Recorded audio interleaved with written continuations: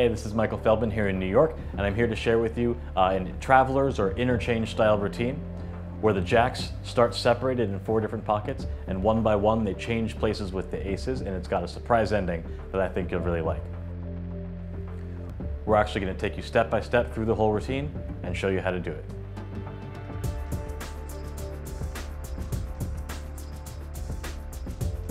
So we start out with the jacks and aces. The jacks will just start right there because I think most people would like to start with the aces, you know, the higher value cards. That's not really my style. I like to start with the jacks.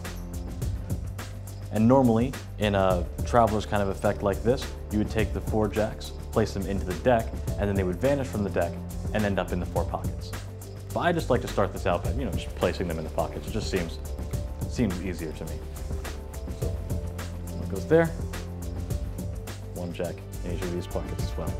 And then we come back to the aces. And the idea is to get the aces to change one by one into the jacks. Looks just like that. There's the first ace to change, and in case you didn't get to catch that, we'll do it a couple more times. There's ace number 2. So that's number 1. That's number 2. Number 3 looks a little bit different. Just like this. There's ace number 3. And ace number 4 has already changed, actually. But you have to wonder, if these are now the 4 jacks, where do you suppose those aces went? The answer has to be, one of them is here, in this pocket. One of them is here. One of them is here in this pocket. And the last one,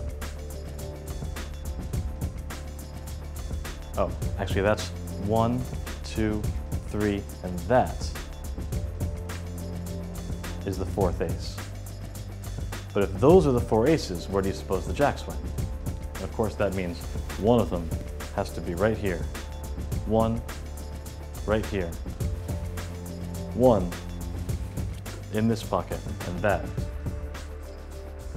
is all 4 jacks.